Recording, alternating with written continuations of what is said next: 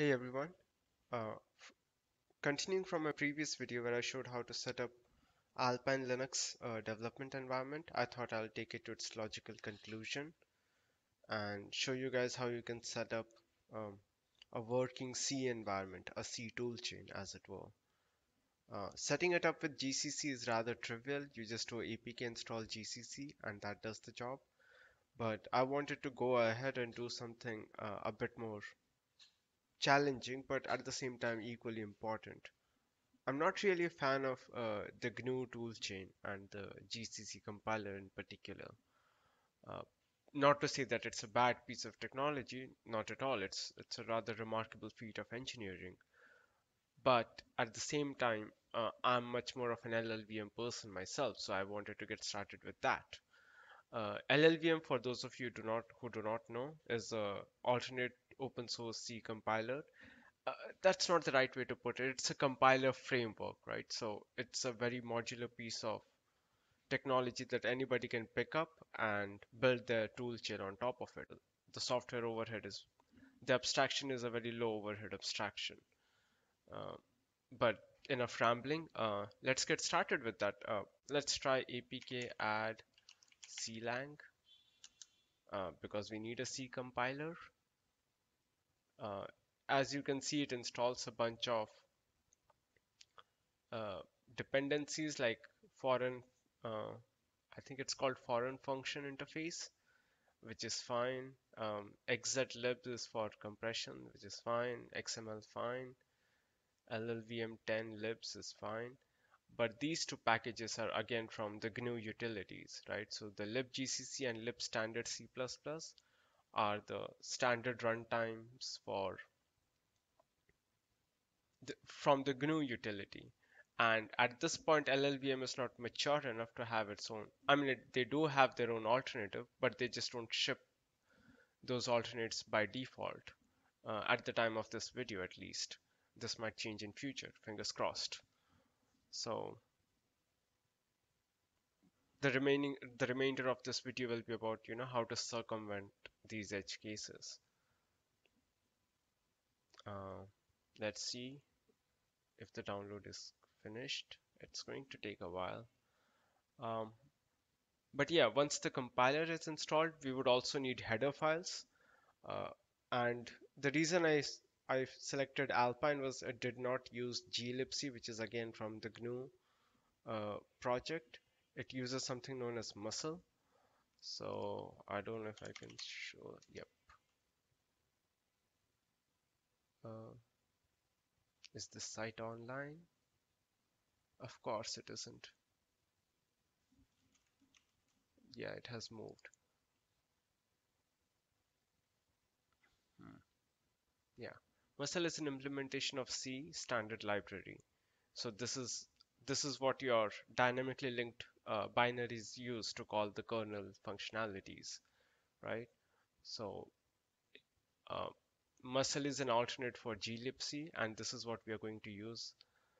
This is what Alpine uses. So we'll get the header files that correspond to musl C, right? And for that we'll just do Alpine add musl dev,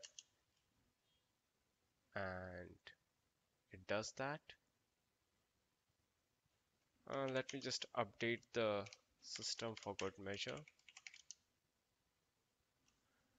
Let's see, what else do we need? So, by the way, I also have a blog post on how to do that, so you don't have to hear my cringy voice.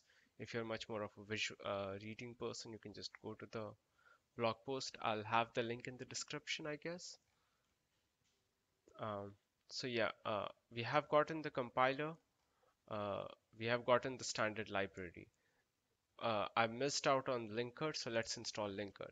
So GNU utilities usually supply you with LD, but we are not getting that. We are trying to get something else. So let's do apk add LLD, which is the LLVM linker. Let's see if I have a page open for it. Nope. LLD dot LLVM dot not ROG, it's ORG. the LLVM linker. So all of these various projects have their own pages on llvm.org. I highly recommend you check these people out. They're really amazing and they're really advancing the field of science as far as I'm concerned. Um, so what did I just do? Yeah, I installed LLD, so that's the linker sorted. So we have a compiler, we have a linker. Now the next piece of the puzzle is to get compiler runtime. So these are the runtime libraries that your compiler needs to do its job. And there are two of these, again supplied by the LLVM project. So let's add them. Compiler RT static. All right. Let's get a simple C program, the classic hello world. Doesn't hurt anyone, does it? stdio.h.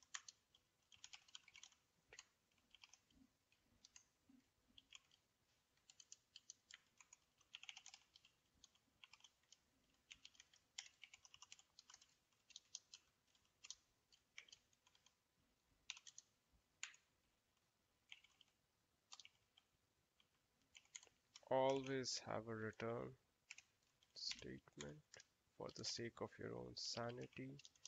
And let's add a void here. Looks good. Let's see if there is any syntax error here. If we run clang hello, you would see that there is an error here. It says executable LD does not exist because we did not install LD. But clang still defaults to the GNU utility, so it's expecting a linker named LD. So to override that, we'll just use fuse LD, LLD, and that fixed the LD problem, but it created a whole bunch of other problems. This is because it's still trying to use, and we can see why that is. If I run -v for a more verbose output, um, you can see it's trying to, let's see what it's trying to do.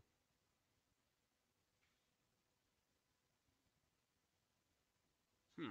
It's trying to get compiler runtime NS. It's trying to get files which should be provided by compiler RT, but somehow it's not able to get those. So let's see if we can fix that with another flag. And let me just refer my blog post for it because I've already solved this problem. Um, yeah, so the flag for it is rtlib, and it's compiler RT. No need for a V here. And hopefully this should output a hello. Uh, let's see if hello works. Yeah, it does.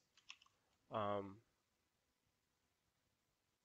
let's try something else. Um, let's try to build a static binary. So probably the reason you want to use something like Alpine is to build static binaries because you don't know where your project is going to run.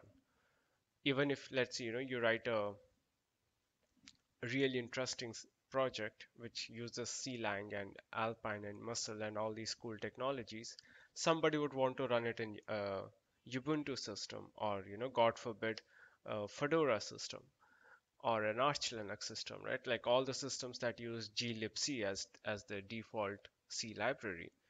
So it wouldn't make any sense to go through all these trouble if if you don't make your project more approachable, um, more portable, right? And ironically, C was supposed to be the portable assembly, but we have found ourselves in this place where C libraries are bringing us down, right? So let's find a way around it.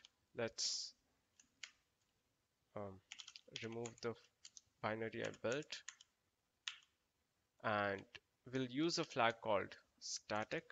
I think it's just one dash. Nope, I placed the flag in the wrong place, I guess. Yeah, and I'll install a handy package to show you that it's a static binary.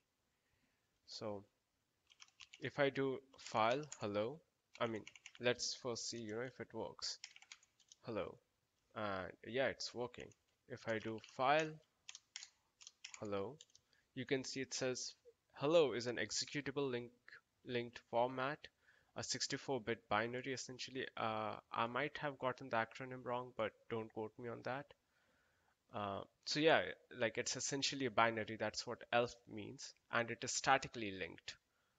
Uh, that's all you need to know for the purposes of this demonstration. If, for instance, let's just also see how big the file is, because it's just printing hello, right? So it should be reasonably small. It's 124 kilobytes, which I would say is a bit much for what it's doing. Uh, so let's remove the flag and see what happens.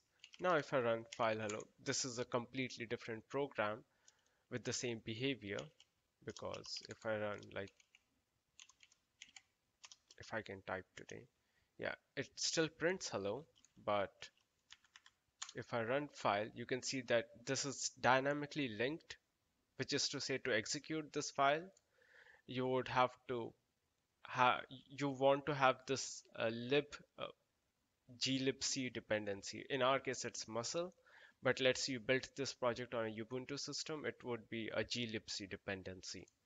So, which is why a static flag is so important, because it helps you build static binaries, and then you can just throw it out onto the internet, right? And people can run it on their system as long as they have a compatible Linux kernel version. The binary would run. The benefit of having a dynamically linked binary is that they are going to be much smaller, and there is a lot less repeated code. As you can see, this is just 8 kilobytes in size, because all the heavy lifting, all the kernel semantics are handled by the library over here, the muscle library. So it's an interesting trade-off.